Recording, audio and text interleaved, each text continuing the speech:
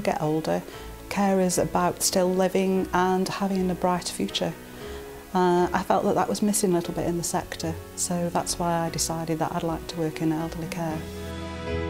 I think that what makes a successful home is that the whole team works together and we've all got one aim, and that is that everybody is involved in a community lifestyle within the home, but also bringing the community at large into the home so that people can continue to live their lives as they always did. We encourage the residents to maintain their contacts with the community.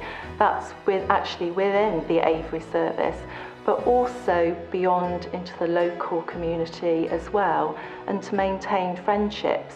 For many of our family and friends, visiting the home is not always something that they can do.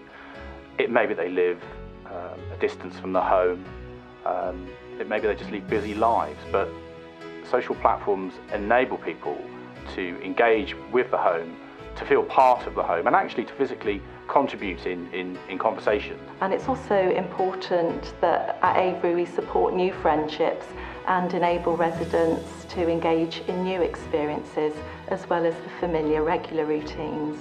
We will have a minibus, so there'll be excursions out locally, maybe even weekends away if people wish to do that.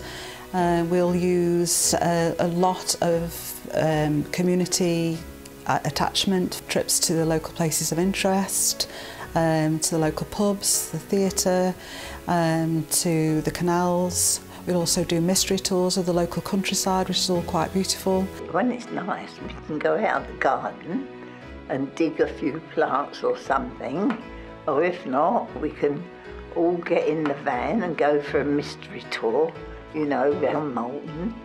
And then we go, like yesterday we went out and there was about 8 of us and we went to Sunnyside and we had lunch.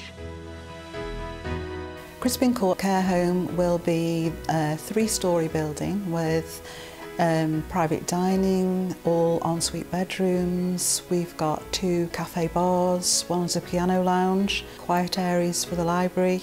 We've got activity rooms, cinema, and also for the ladies and gents for relaxation there's the salon and therapy room. The environment is extremely important. We work very, very closely with our interior team, looking at the fabrics, the textures, the wall coverings and everything that would be suitable for the residents that come into the home.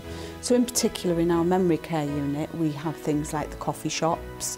We have coffee shops as you come into the entrances of the home so that we can create a really vibrant atmosphere and really somewhere where the families can still have social interaction in a space that's suitable for both them and the residents, and obviously younger family members as well. The staff at Crispin Court will be using a person-centred care approach which will help people to be able to settle.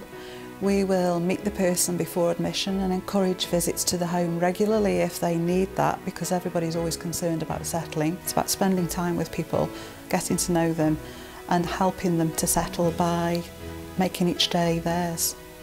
The aims of the wellbeing model are essentially to maximise individual wellbeing, and this is done by looking at the strengths of the individual resident and ensuring that they have, they're supported to have the skills and abilities to engage in a number of activities that have meaning to them. It's not only a very professional care home with incredibly high calibre staff, but it's a loving home, and I have a huge peace of mind knowing that she's here. And you know, when your elderly parent needs a care home, it's one of the more stressful things you'll ever go through. So I found that not only were they incredibly supportive of my mother at that awful time, but they were also incredibly supportive of me. My mum responds to them. They've learned, even though she's got very advanced Alzheimer's actually, they know every single way in which she subtly, or perhaps sometimes not very subtly, communicates. And they respond to that. And you know, she kisses them a lot. She kisses me a lot, but that tells you an awful lot about how much she loves them and how much they love her back.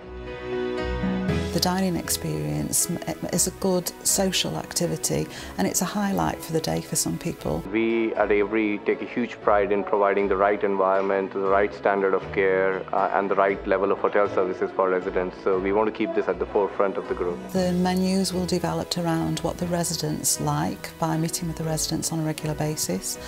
We offer sherry before meals and wine with the meal. The culinary concept at Avery is to have a thoughtful approach. By being thoughtful with our menus and ensuring they're well balanced, healthy, appetising, nourishing, we can then contribute to a person's well-being and lifestyle, and that's just being by thoughtful about the ingredients that we are putting in our dishes and how we are actually developing our menus.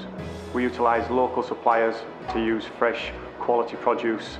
We have daily deliveries, so our ingredients are as fresh as possible. We also incorporate seasons. We actually embrace the seasons. This we hope delivers a quality meal consistently. We came in here and we found this as being one-off.